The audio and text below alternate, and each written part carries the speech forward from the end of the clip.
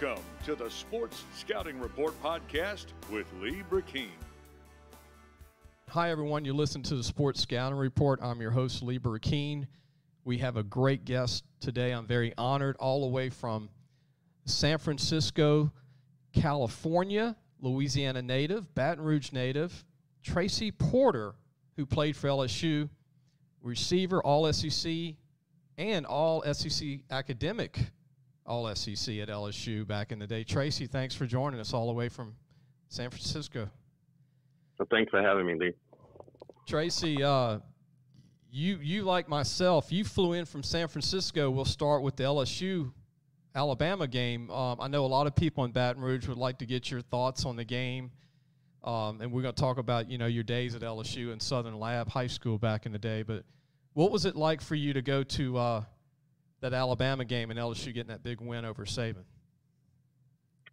Well, it was pretty exciting. I mean, even before the game started, there was electricity going around the L Club that I, participated in, and a lot of people were amped up about the game, had positive thoughts about the game, and so did I.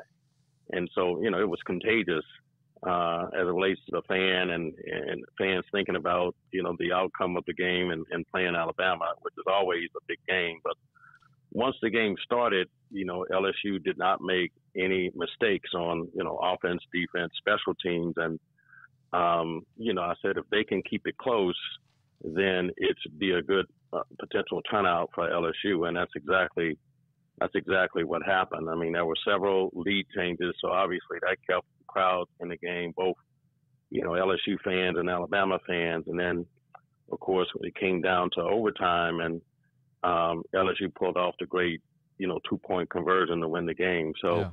I was pretty excited to see that. What was it like meeting a lot of your former teammates at the L Club? I know a lot of people that aren't an LSU grad. It's all the Letterman.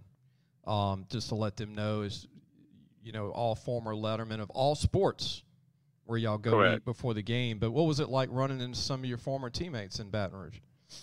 Well, it was great because of the pandemic, the L Club has not been active in the past couple of years. So this year is kind of the first year since, I would say, 2019 that you could get a chance to see some of the past Letterman in various sports in the L Club. So it was great. As you know, Shaq was at the game, and I got a chance to visit with, people that were played at LSU when I was there, like Lifford Hobley and Ricky Chapman and Greg Bowser, and also I saw Dalton Hilliard there, and several other former players, both not just from football, but from all various sports. So it was great getting a chance to see folks that I hadn't seen in 2 or 3 years.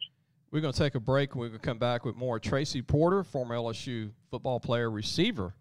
He was a heck of a receiver back in the day, not only at LSU, but at Southern Lab Kittens High School in Baton Rouge.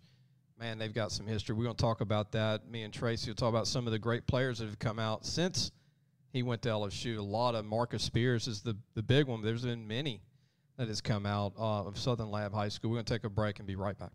Listen, whatever you're driving right now, Tommy Harvey wants it. Bring it in to Harvey Subaru, Lexus of Shreveport, Bossier City, or John Harvey Toyota.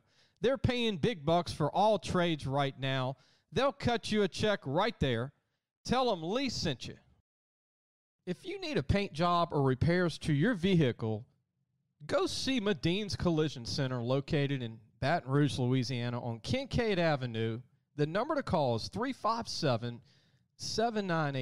That's 357-7983. Your Baton Rouge Accident Advisors.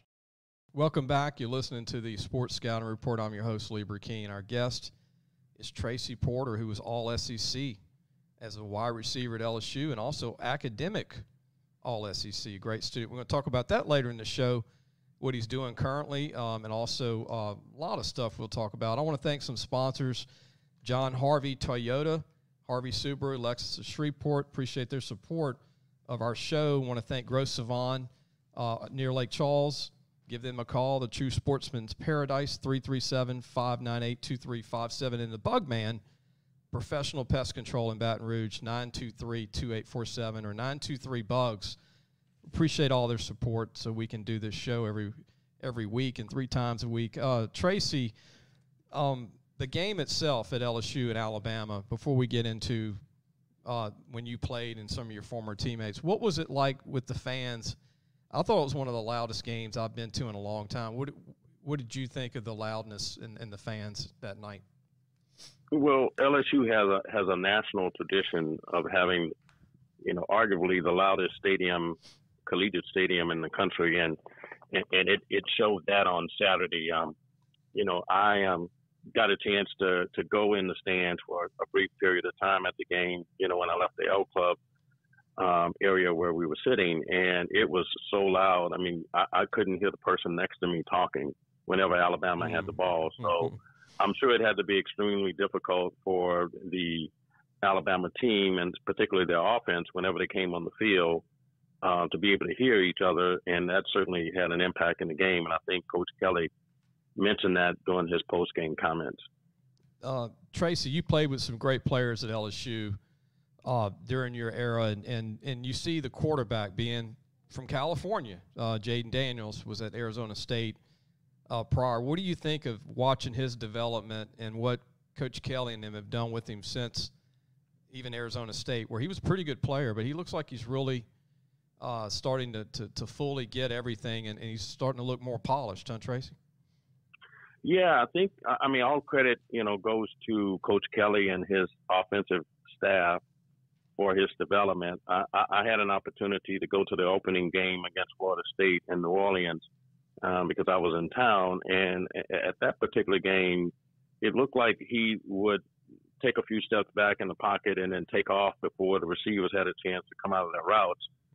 And I think when I look at him today, he certainly takes more time to read the defense, throw the ball downfield if the receivers are open, but if they're not open, he has the capability to take off and run with the ball, and which makes him very, very, very dangerous. So hats off to Coach Kelly and his offensive staff for the development of Daniels, because I think that is the critical reason why LSU has been able to bounce back from the Tennessee loss and beat Mississippi State, beat Florida in Florida, beat Ole Miss, the number 6 ranked team in the country at the time, and then beat Alabama as well.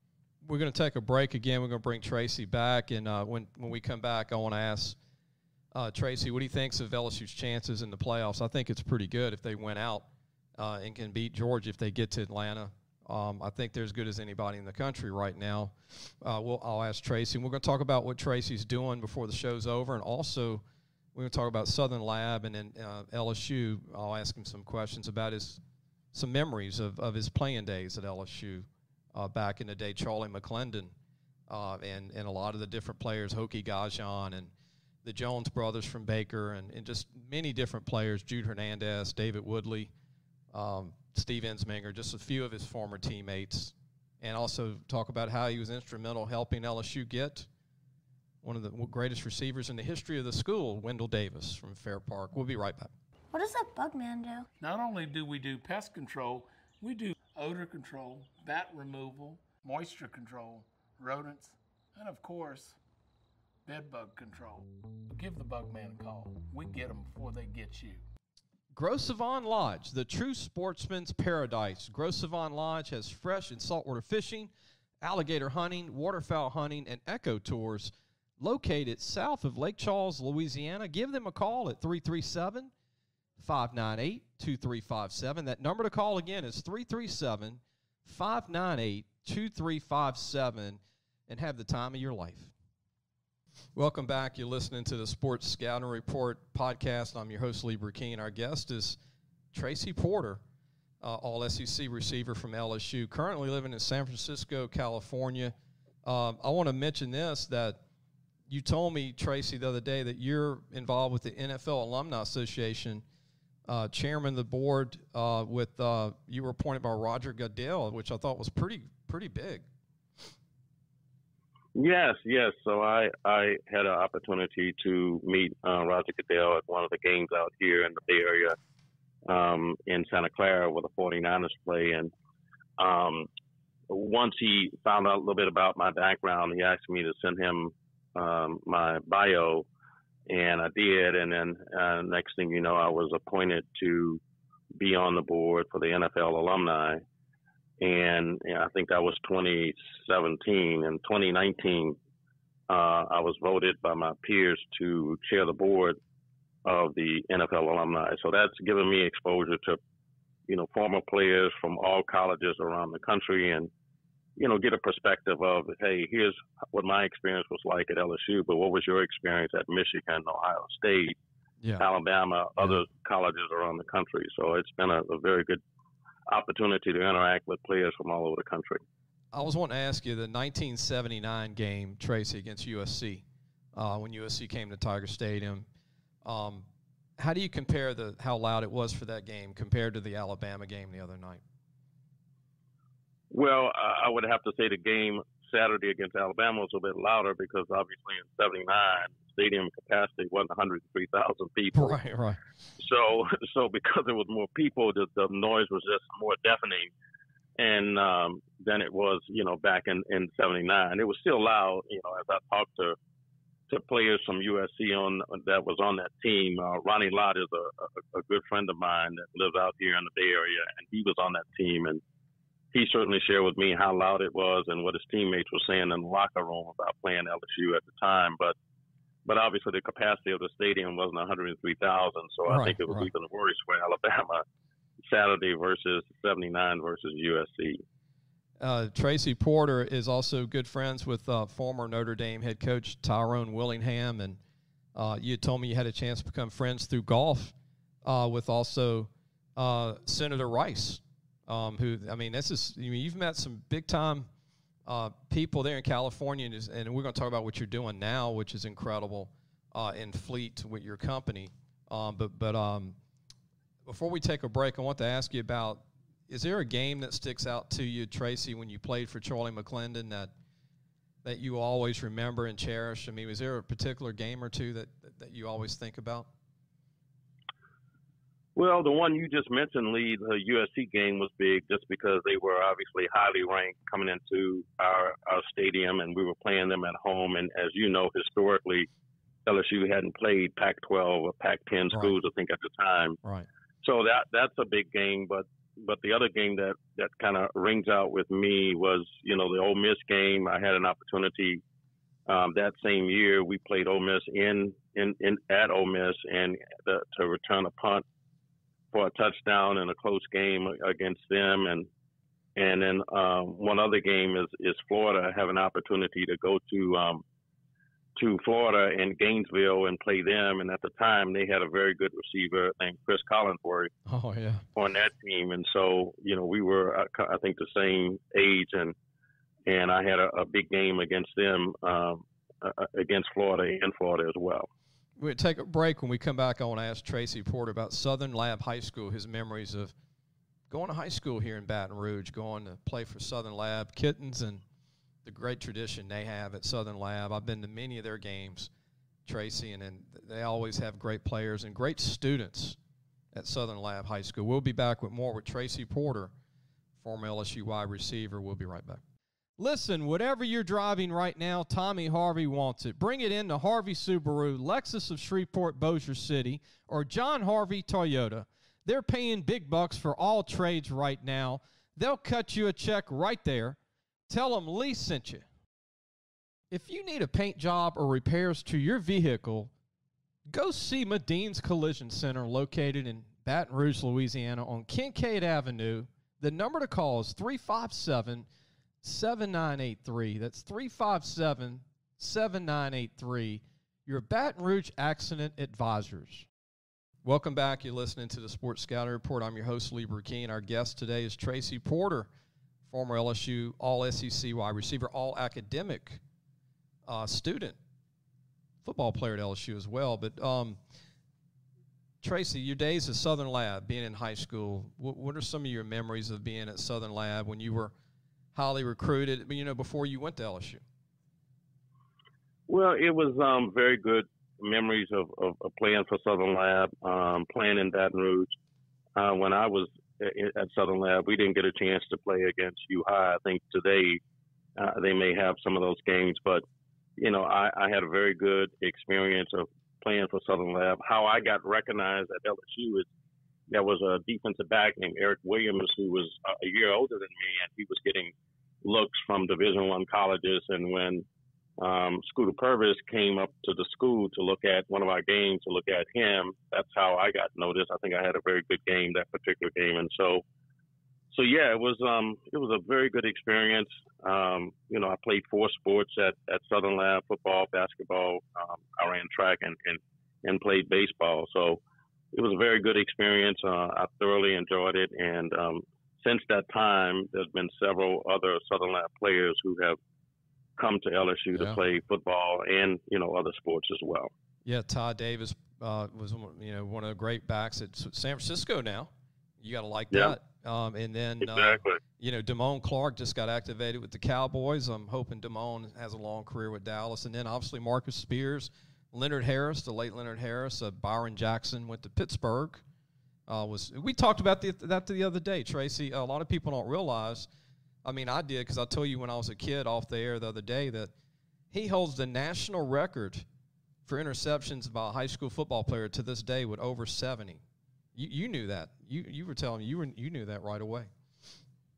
Yeah, he was the Randy Moss before Randy Moss because Barron played receiver and defensive back, and what was notable about Barron is that he was big. He was 6'2", 6'3", 190 pounds, and he could run. He had speed, but what was also very impressive is hands. His hands were so huge he could palm a basketball with ease. And whenever he played safety, he didn't play cornerback, so he kind of played center field. Whenever the quarterback threw the ball, he had the speed to go run it down. And so, as you know, Lee, he would average 2 or 3 interceptions a game, which is almost unheard of. On top of that, he would average a touchdown or 2 a game as a receiver. So he was kind of a freak athlete, during his time. I want to give you a recruit to keep up with Tracy all the way in California, and it reminded me of Byron Jackson. There's a kid named Javarian Moss from Northwood High School in Shreveport. He's a senior this year, DB. Uh-huh. His second 5-interception game this year was last week.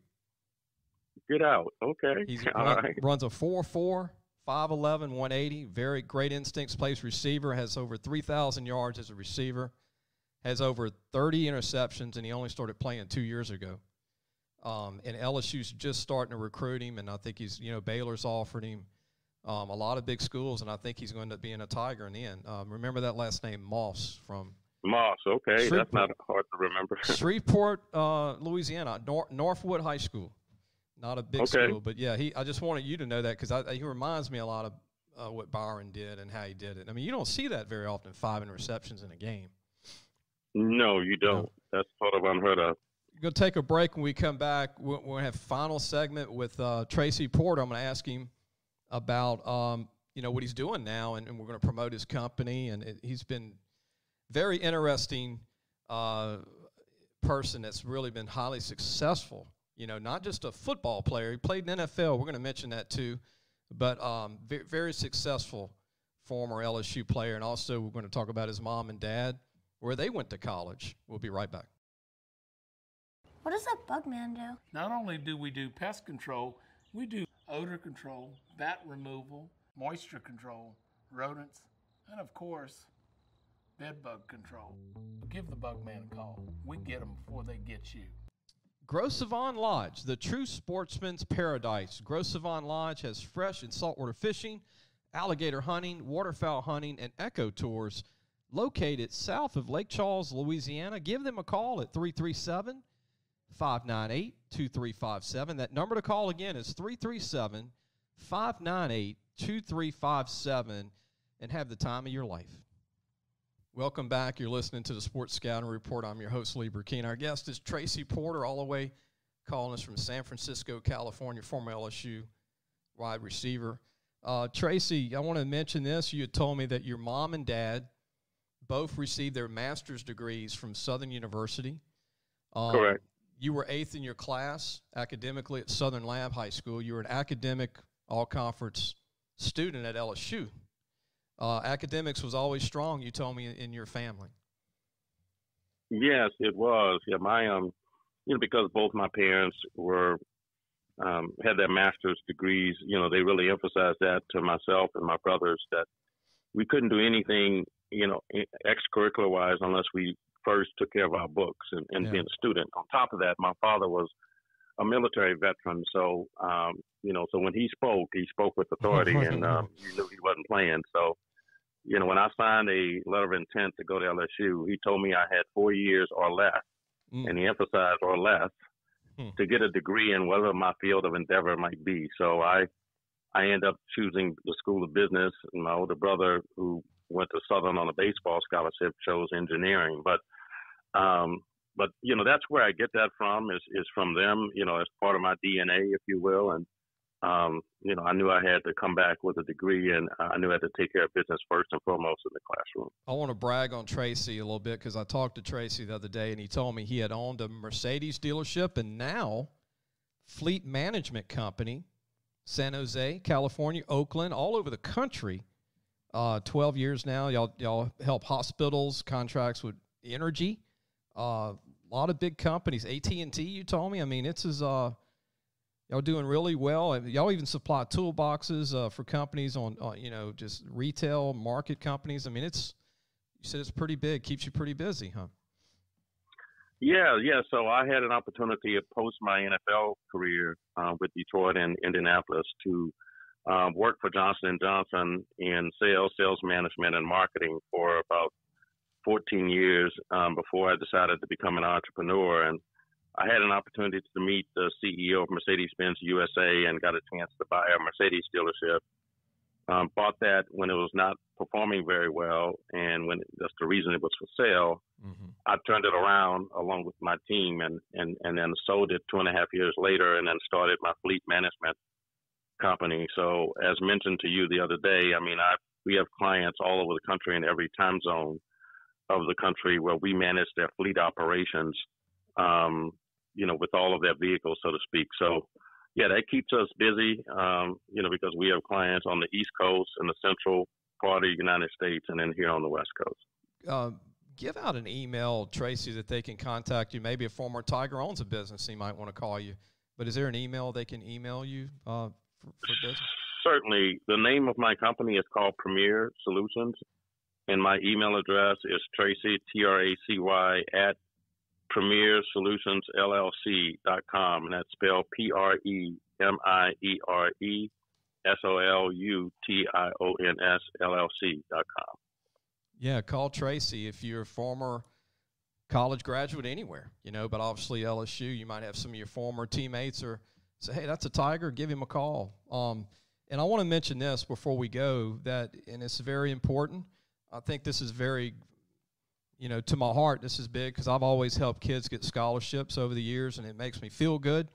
But you have served on different boards over the years. You've helped underprivileged kids, kids adopted, middle school, high school, after-school programs. Tell everybody about that, Tracy, because I know you've been involved in that for a while too. Yeah, one of the things I do with my spare time is I'm in an organization that we try to encourage, kids to go to college, to further their education.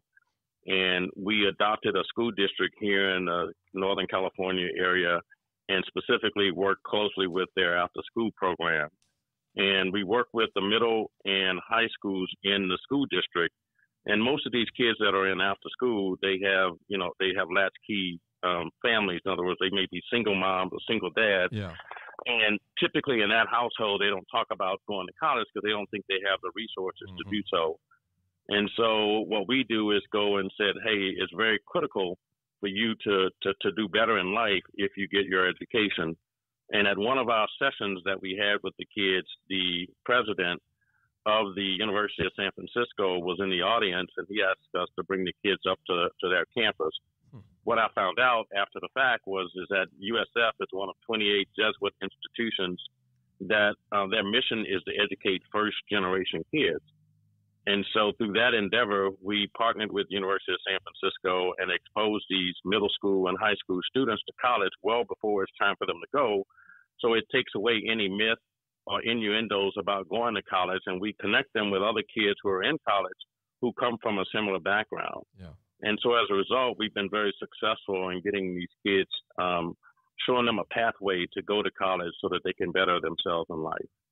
Man, that's great that you do that. I'll tell you the other day, that's to my heart, helping these kids. And we've helped thousands with single moms that have called me, grandparents to help give advice, like you said, just anything to let them know you can do it, you can be successful. Exactly.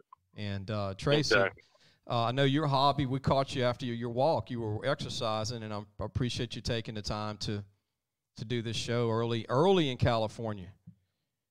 Well, thank you, Lee, for having me. I appreciate it. I'm looking forward to the rest of the season for LSU. And like we talked earlier, I think LSU can run the table in the rest of the games and play Georgia. And I think certainly they have an opportunity to beat Georgia and end up in the college playoff. So I'm looking forward to the rest of the season.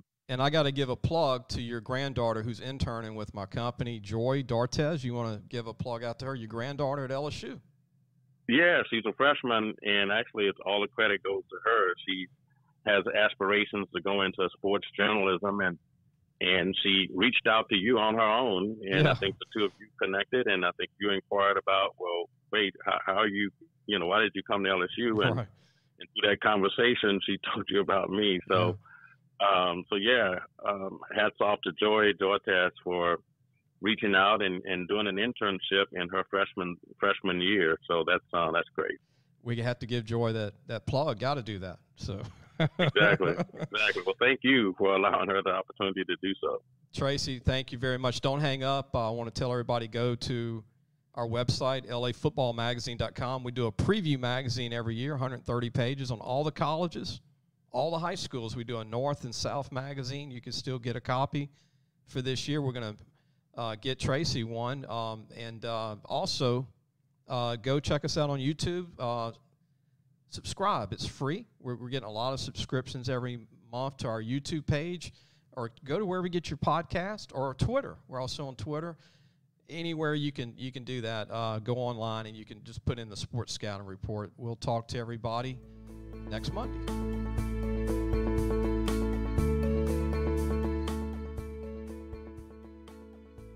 Thanks for listening to the Sports Scouting Report podcast with Lee Brackeen.